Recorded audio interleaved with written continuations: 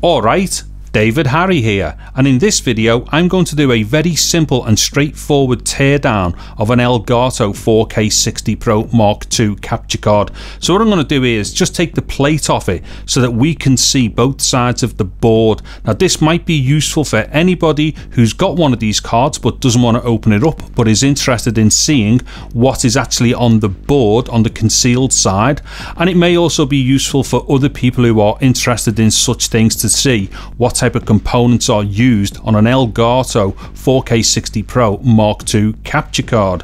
So what we're going to do here is just simply unscrew 4 screws, this one here, this one here, this one here, and this one here. So let me just do a quick speed up of me unscrewing these screws.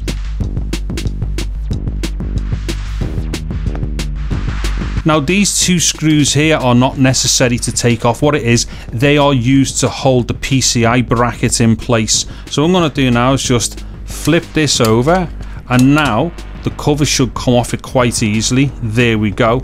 Now what I'm going to do here, I'm just going to do some close-ups, and I will just alternate between them for about 30 seconds or so, and that should give you enough time to pause the video and have a close look at what is on each side of the board, and then just carry on at your own leisure.